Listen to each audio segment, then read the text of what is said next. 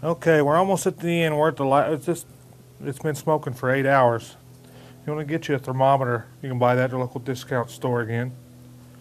Just place it inside the meat. We know the outside temperature around the meat because the lid says was around 225. But we want to check the inside temperature, which should be close to somewhere around 150 to 180.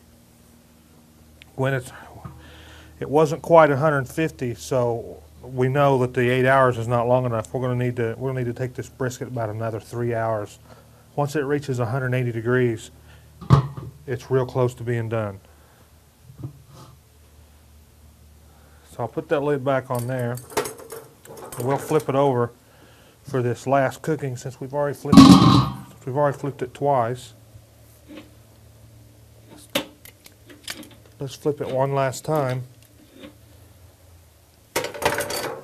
Since this is the last time, we'll mop it again.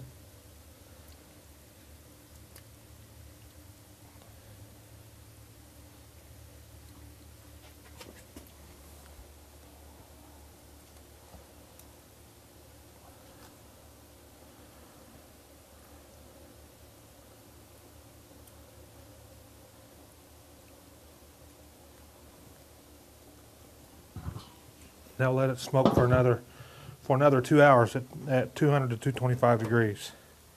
And by that time, we will check it with our thermometer one last time, and it should be right around 180 degrees.